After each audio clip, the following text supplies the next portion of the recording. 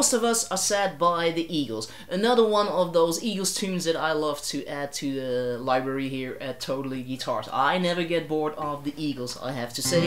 If you're a diehard fan as well, like I am, then I am sure you know this one and that you like it there too. Sung by Randy Meisner, and it is, yes, this is from their first album, early 70s, self-titled, The Eagles, yes, 4-track it is. Anyway, so as you could have already seen earlier, it is not that hard to play. It's in the key of C, using all 3 major chords and all 3 minor chords, so that would be C, F, and G. Even F is actually easier because it's like an F major 7 or an F major 9 or an F with an added 9 and so on. So you actually don't really need a bar, just those 3 fingers, leave the top string open and you already have a great sounding F major 7. You can of course make it bigger if you like, but you don't have to. You can add your little finger there on the high G, giving you an added 9 there. And so that shouldn't be a problem. G sus4, G dominant 7, so there are little variations for those chords. Then the 3 minor ones, D minor, actually a D minor 7, then there's an E minor and an A minor. I break all those chords down, don't worry, I will treat this lesson as if you're a total beginner for that matter. So we go through all that. Of course the strumming.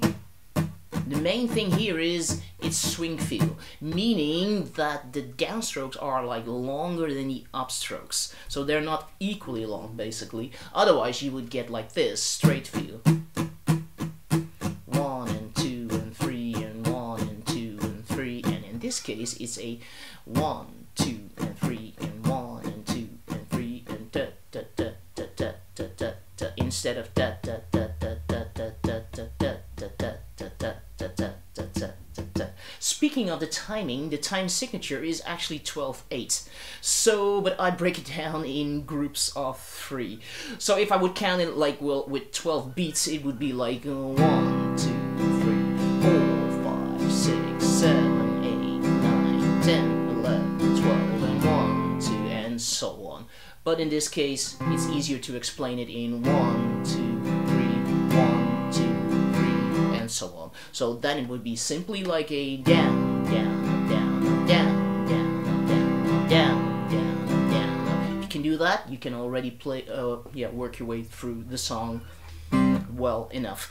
Anyway, so we take a look, of course, at that, go through the progression, and then, yes, if your level of playing is a little, you know, already more advanced, you might want to incorporate the intro there, which has like a little melody running through it, starting here with a C, to D, to E, and back to D, to C, to G, A, yeah, that's what it is, and to C, and up to D there again. And those just run through the chords, so something like this.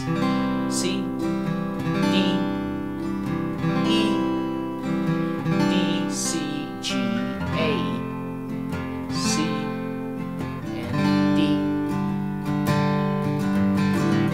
And again.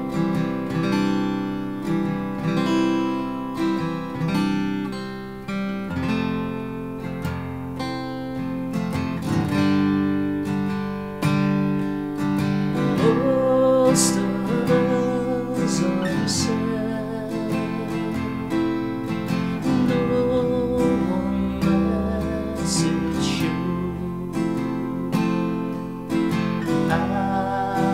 Shadows of myself, how was I to know? Well, you already saw the next part, of course. Anyway, and it's a tad faster, but I was kind of like, you know, playing and just kind of kept going there, and then you can already see the first verse, which is of course very similar to the second one. However, so we go through everything that I just mentioned, a look at both hands, of course, the chords and the strumming, but also for both hands if you want to play this little melody in there, not too much, but enough for for you to get it, and then we break down the progression. Well, everything you need to know. I hope you take a look at it, because it's just one of those other gorgeous songs by the Eagles. You can never go wrong with the Eagles, if you ask me. Well, check it out at totallyguitars.com.